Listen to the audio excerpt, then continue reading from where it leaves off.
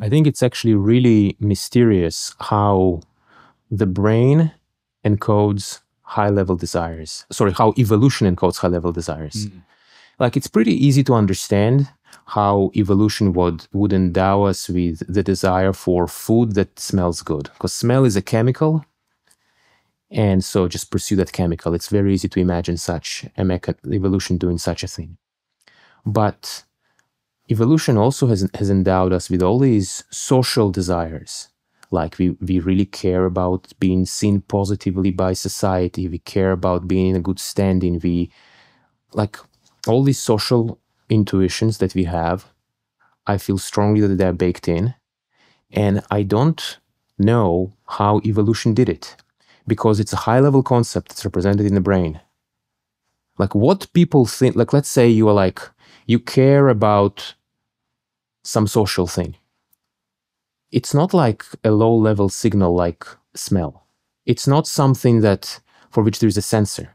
Like, the brain needs to do a lot of processing to piece together lots of bits of information to understand what's going on socially. And somehow evolution said, that's what you should care about. Yes. How did it do it? And it did it quickly too. Yeah. Because I think all these sophisticated social things that we care about, I think they evolved pretty recently. Yeah. So evolution had an easy time hard-coding this high-level desire. And I maintain, or at least I'll say, I'm unaware of good hypothesis for how it's done. I had some ideas I was kicking around, but none of them are satisfying. Yeah. And what's especially impressive is if it was a desire that you learned in your lifetime, it kind of makes sense because your brain is intelligent. It makes sense why we'd be able to learn intelligent desires. But your point is that the desire is, maybe this is not your point, but one way to understand it is the desire is built into the genome, and the genome is not intelligent, right? But it's able to, you're somehow able to describe this feature that requires, like, it's not even clear how you define that feature, and you can get it into you can build it into the genes. Yeah, essentially. Or maybe I'll put it differently. If you think about the tools that are available to the genome, it says, okay, here's a recipe for building a brain. And you could say, here is a recipe for connecting the dopamine neurons to, like, the smell sensor. Yeah. And if the smell is a certain kind of, good smell, you want to eat that. I could imagine the genome doing that. I'm claiming that it is harder to imagine. It's harder to imagine the genome saying you should care about some complicated computation that your entire brain, that like a big chunk of your brain does. That's all I'm claiming. I can tell you, like, a speculation. I was wondering how it could be done. And let me offer a speculation, and I'll explain why the speculation is probably false.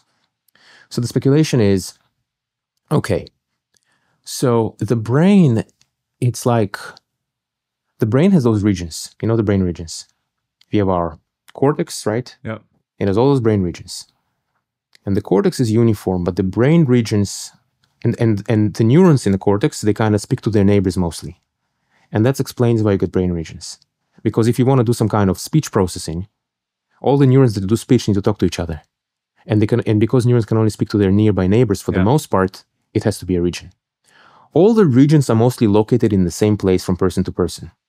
So maybe evolution hard-coded literally a location on the brain.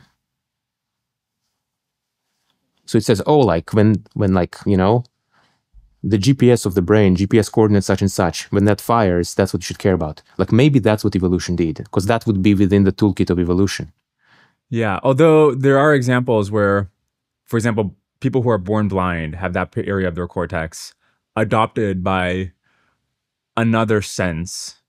And I have no idea, but I'd be surprised if the desires or the reward functions which require visual signal no longer worked.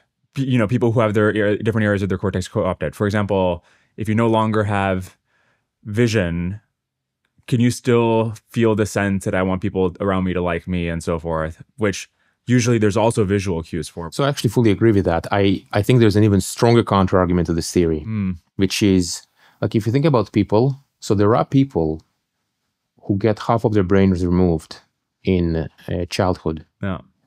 And they still have all their brain regions, but they all somehow move to just one hemisphere, which suggests that the brain regions, their location is not fixed. Yeah. And so that theory is not true. It would have been cool if it was true, but it's not. And so I think that's a mystery, but it's an interesting mystery. Like the fact is somehow evolution was able to endow us to care about social stuff very, very reliably. And even people who have like all kinds of strange mental conditions and deficiencies and emotional problems tend to care about this also. If you enjoyed this clip, you can watch the full episode here and subscribe for more clips. Thanks.